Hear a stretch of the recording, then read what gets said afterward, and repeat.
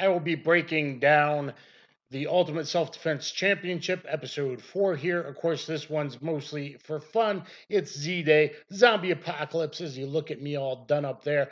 Learn to fight like John Wick. Look at my breakdown of how to fight like John Wick, the techniques of John Wick, and get my combative and street jiu-jitsu instructional on BJJ Fanatics if you actually want to learn how to defend yourself. It's highly rated and 4.5 hours long. All right, these guys are going to be going through a little zombie apocalypse where you got to get keys and rescue some kids and then find car keys and get out of there.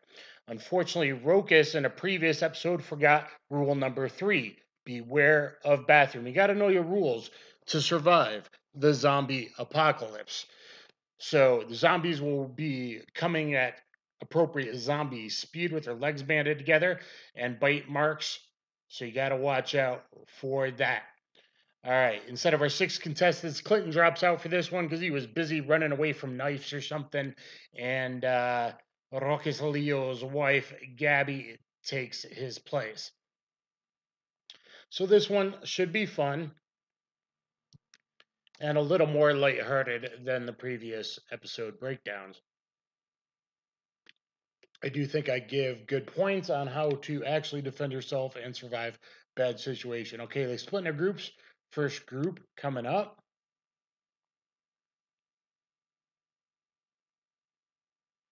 Initially, you got to start by getting by some zombies on the gravel to get some weapons. And so it looks like we got Easy to Hurt with Seth and Ramsey, I think. And the zombies were blinded by toxic chemicals, but they still have their hearing. So you're going to have to get past them on the gravel to obtain the weapons.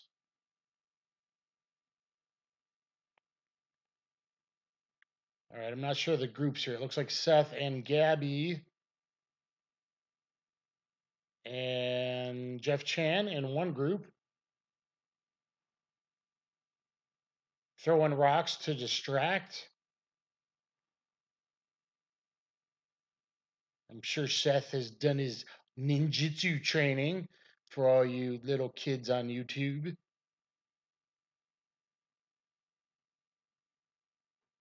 Superman smack of death.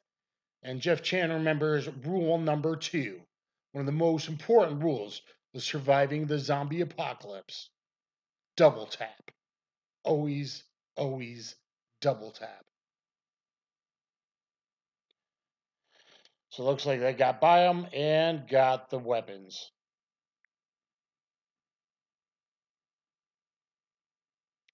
Jeff ended up making so much noise that while Seth was doing his ninja walk, he could just start walking normally since all the noise was focused on Jeff Chan using his speed. All right, in the second group, here we got Easy to Hurt. Former Aikido guy that did 5 techniques supposedly in the martial arts ultimate self-defense challenge so far. They are remembering the limber up, so that's important. And you go, Ramsey Dewey from Shanghai, China. I can't see you with a helmet on. Ramsey Dewey getting scared there. Easy to Hurt. Skates on by though. And triple taps him. Bang, bang, bang to the head and goes in just to make sure. So AC Mike looking cold as ice so far. Rokas trying to distract here. They got one foam noodle sword already. And now sneaking by. Ooh, long arms on Ramsey Dewey. Takes out that zombie. And looking like they managed to get by and get another weapon. So this group's also doing all right. All right, back to the first group. We're taking turns in each of these small challenges for the whole event. Got to practice with your weapons before using them, people. Practice, practice, practice.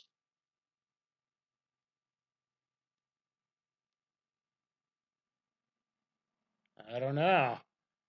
Jeff Chan looks a little jumpy to me.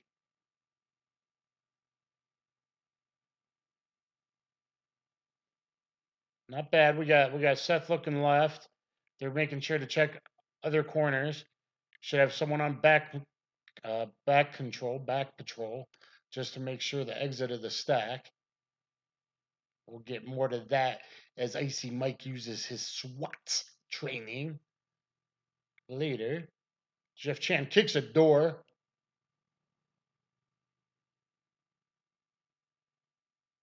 A lot of anxiety going on, Jeff.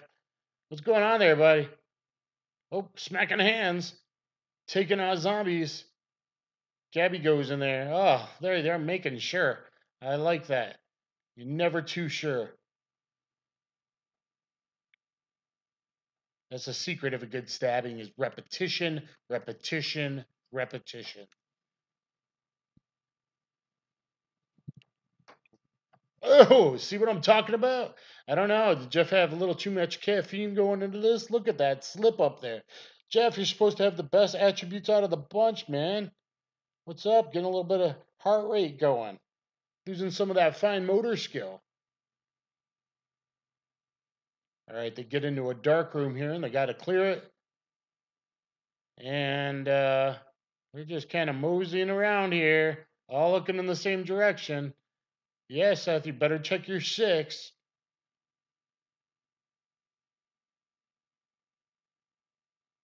All right, these guys are trying to clear the building now.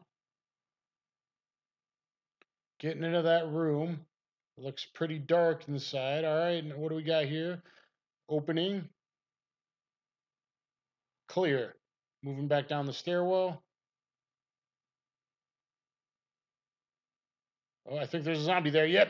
Jeff Chan gets in for the clean kill. Using his superior speed.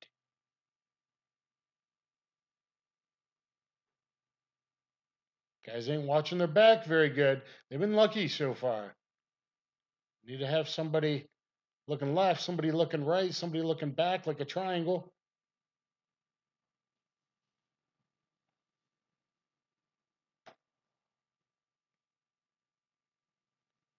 New big room here. Big entry to the right, 90-degree angle. I see at least 2 Z's in there, maybe more. That's what you got to worry about, Z's. Where there's one, there's often many. Got one down so far. Ooh, Gabby runs in fear. Luckily, Jeff helps her out. He white knighted Rokus's wife. All right, guy in the corner on the chair. Oh, there, that guy's down. Double tappity tappity. They're down and out in Beverly Hills. Jeff just making sure. Why are you guys in here, though? You got to be going for something. They're kind of forgetting the goal. I like that Superman whack-a-mole of Jeff Chan. Looks to be a pretty effective technique against these. Better make sure, though, sometimes your sword could get stuck in the skull, and it's not as easy to remove as you think. Gabby just making sure. And she's the one like, oh yeah, we're supposed to be doing something. She finds the keys.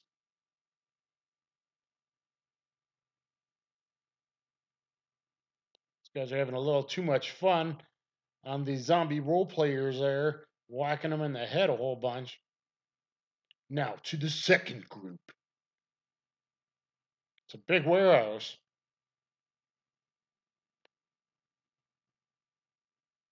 Easy to hurt taking control of the group here. That's pretty good. It's like now we got to watch different sectors. We got to slice the pie. Slice the pie, excuse me.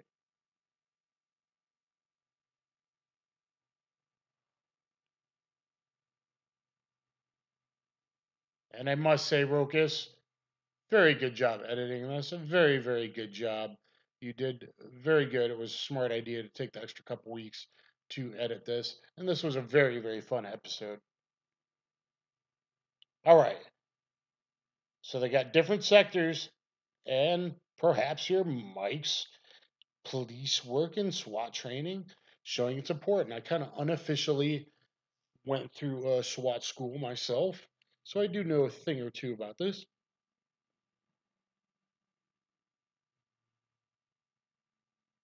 I work as an armed guard and armed security, protecting people and kids and things of that nature.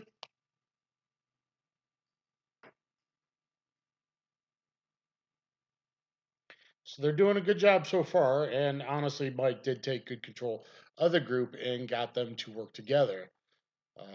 Obviously, we saw everyone make plans and not work together in episode 3, which is something I talked about if you have a mass spree killer type event, and hopefully gave you some good pointers that could help you out there.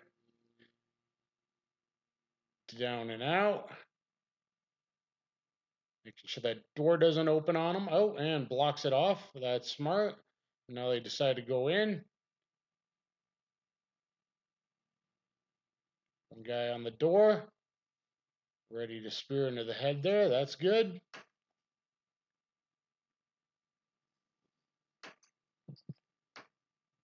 All right, so who gets what corners? They're working good as a team so far. Man, I gotta admit, Mike's doing good so far. Mike could just refrain from his ADD doing stupid stuff. He might actually do well here.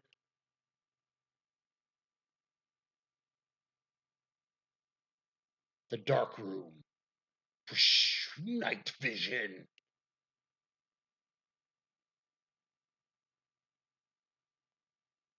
You're all too young to remember Chuck Norris in Delta Force. Whoa. Taking out those zombies left and right. Oh, Mike comes out with the double sword decapitation from the back.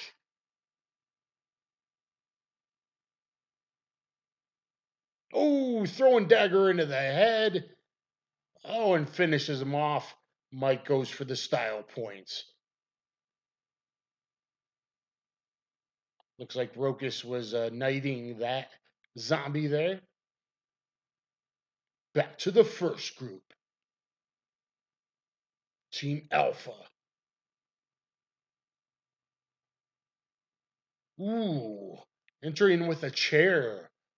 A physical barrier. A blocker. Oh, one in the corner. Dark corner. Way to go, Seth. That one could have been bad, guys. Always check behind the door. Look through the crack as you're opening that door.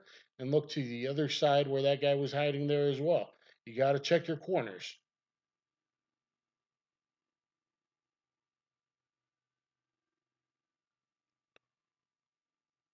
All right, so those guys are going to kill because Gabby's short. And they got longer arms. Seth has the girth and the bubble butt. He's perfectly suited for sumo. As we've seen in a previous episode. A breakdown of DanTheWolfman proportions.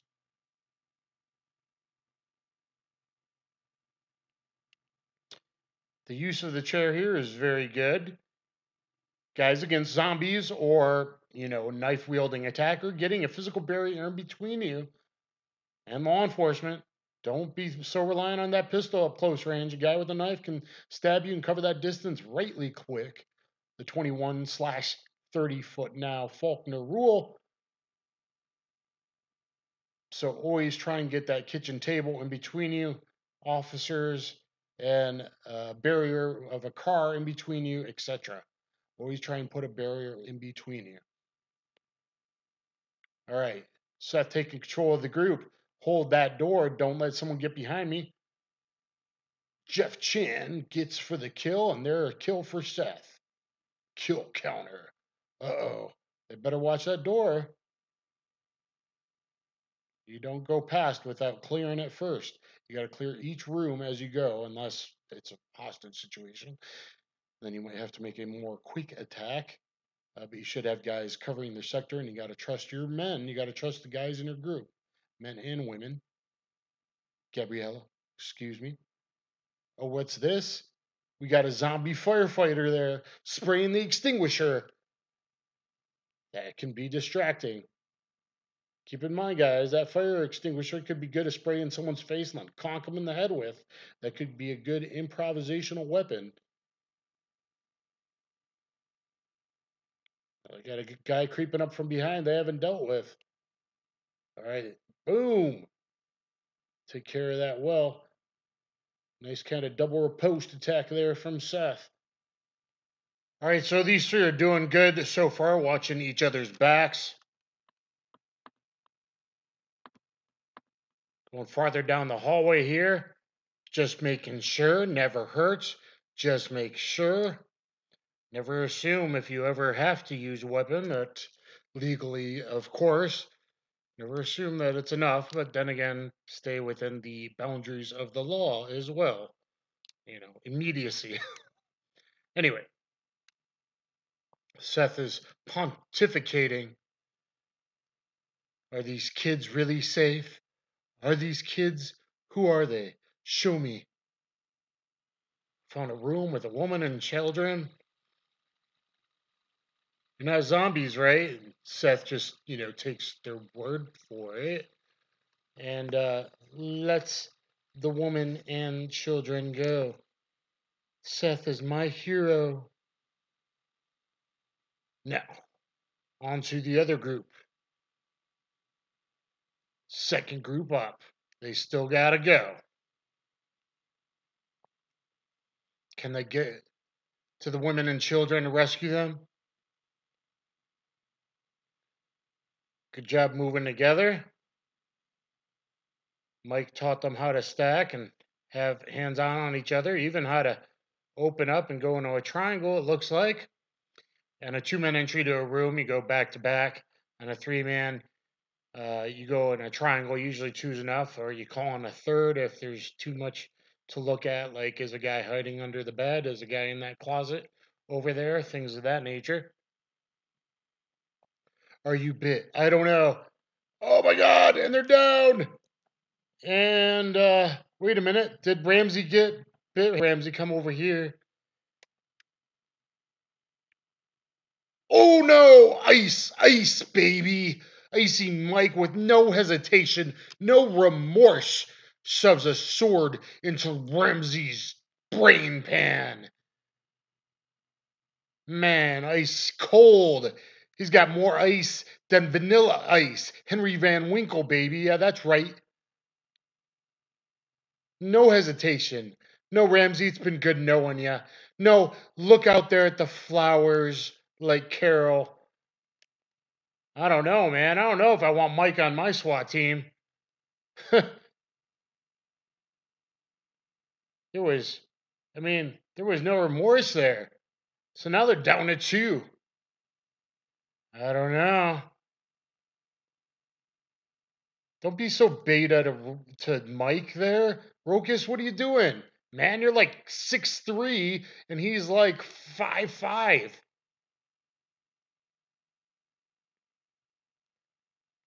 Look at Mike. Touch him gently, guiding him on.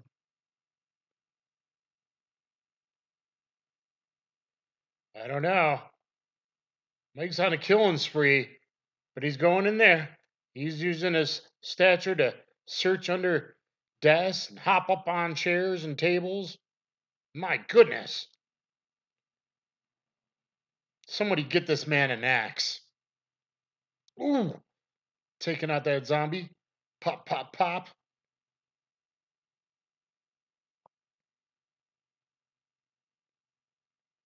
Ooh, Rokas. Did Rokas get bit, man? He let that guy get out. Oh my God. That's what it is. That's my problem with Mike, besides tricking children like he's actually a kickboxing instructor. It's that he's ruthless. He has no mens rea. He has no guilty mind. He's a sociopath. He just killed both of his teammates. And look how happy he is jumping up and down. That's what it is. It was Napoleon complex. He wanted to strap on that belt and gun. I don't know, man. Anyone out there been arrested by Icy Mike before? Let me know in the comments down below. What happened? Was his driving skills really as bad as I hear? sucking down lattes or something and wrecking police vehicles. I don't know. That's just what I've heard. It's just hearsay. I'm definitely not committing any kind of libel right now. Just pontificating. Because this guy's, look, he's just stabbing left and right. Oh my God, he's got 3 weapons. He's throwing them. Oh man. And that zombie's down. He didn't like the knife thrown in the face.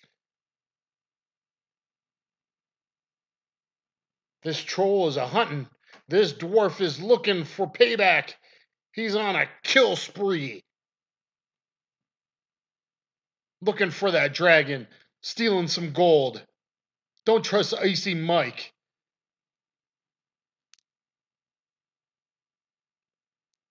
I found a woman and kids. Found a woman and kids. Awesome. I mean, he's trained his whole life for this. SWAT to rescue hostages. Hostages out. Hey, what's that, little girl? Did you bite her? Oh my God, yes, I always go with, oh my God, he just stabbed her in the head in front of the mother and the other sister. I'm telling you, Icy Mike is a stone cold killer. Wait a minute. That girl really wasn't turning into a zombie. He didn't even see if there were signs first. He was like, oh, you've been bit? Yeah, bam. No hesitation whatsoever. What about the hostages, Mike? I don't know, man. You think Mike would be hard to hurt in prison? Do you think some homeboys wouldn't be putting him down in the basement like a certain scene? Do you think he would be hard to hurt in prison? Come on, be real, people.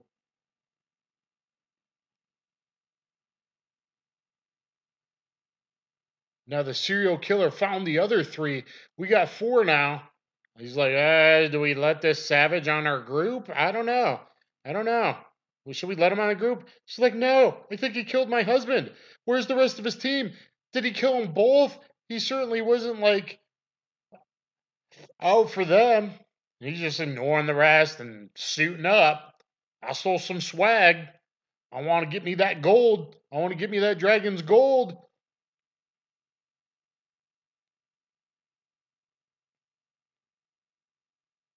I don't know. Rocus Leo wants to act like I would hurt somebody, like I'd actually injure somebody. Even though I've been in martial arts 37 years and a sparring partner to top pros right before their fights where they couldn't risk getting injured. Even though I've done live fire at SWAT school with people crossing in front of me, with us X-crossing each other, and with instructors trying to trip you and shooting guns right by your ear. But, yeah, I would like break the neck. I mean, I could have there, as we saw Icy Mike on the bus. Oh, he's dropping his head low. But is he actually acting like I couldn't show real self-defense skills? What the difference is? Because I would hurt people. Oh, and a bop on a zombie's head there with that noodle. Of course, the baseball bat Krav Maga style. A lot of Ramsey Dewey was talking about. Apparently, those are pretty stiff, and they're not just pool noodles. There's a lot of drama going on in the Ultimate Self-Defense Championship. I don't know. Rokish wants to keep talking behind my back and say I'd actually hurt somebody, even though I'm an actual protector, even though I've actually been trained like Batman my whole life, and I actually protect women and children, unlike Mike, who just stabs girls in the head based on a 4-year-old going, yeah, I think she was bit. Stab. Doesn't even look for any symptoms, make distance, assess the situation. Ooh, and Jeff there using those superior attributes, except when he slips and falls on his face. Sorry, Jeff. Got to get some in on you. Oh my God. And that was actually scary considering the previous event where Clinton was way up high and we are worried about people falling to their deaths. So, yeah. Oh my God. These 3 white knights didn't protect Rokus's wife? Rokus, why are you friends with these people? They didn't protect your wife, dude. I mean, shit. Mike was taking out both his teammates, taking out little girls. I'm not sure that's the shot that SWAT was taught to take. Shoot the hostage. This isn't Speed. Where was your training at, man? Come on. Speaking of which, if you want to learn the techniques of John Wick, definitely look at my video that I did with Viking Samurai on my channel or his. You will learn a lot about actual techniques you can use in self-defense and that John Wick himself used throughout the movies. Some of which based on my Fight Like John Wick video, maybe. Watch the video. It's very, very good. All right. They got quite a few stacked up here. There's a horde. The horde is attacking. And they're taking them out. I got to go back to Mike. I mean, even Carol let the little girl look at some flowers, look at some daisies before popping her. Did anyone do multiple psych evaluations on this dude? I don't know.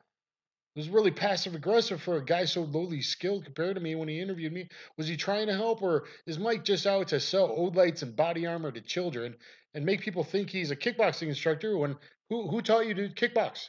Who taught you to kickbox?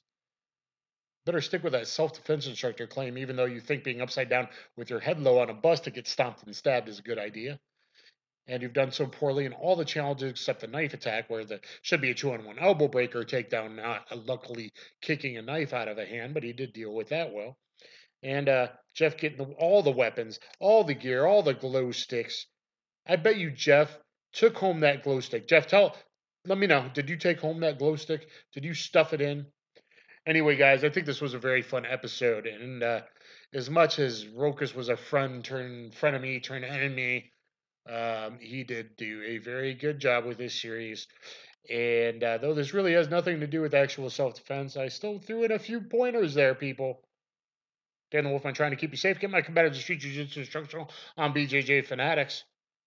At least as of yesterday, it was still on its biggest sale ever. 4.5 hours long. It's the highest rated self-defense on BJJ Fanatics or effective self-defense with 28 5-star ratings so far. Looking up next episode, it looks like they actually go through third-party rescue. I have a video on third-party rescue, how dangerous that is. But if you're highly trained, yeah, I've done it, and yeah, I will do it. And yeah, it's your job to be a protector. So anyway, guys, please thumbs up, share, subscribe. Let me know what you thought of this. Hopefully it was halfway entertaining. Sorry I'm not a better editor that could mix sound levels and all that shit. I just don't know how to do it. But Rokas did do a good job in editing this, so there's that again. And please let me know what you think down below. Always drop a comment. Fight the algorithm. Please subscribe. Check out my playlist. Please subscribe. I've done it all, covering everything in martial arts. If you look at my playlist, when I was younger, I've covered every grappling position, every self-defense situation, almost every martial art. Look at my ranking martial arts videos and all that. Thanks, everybody, and I'll catch you on the flip.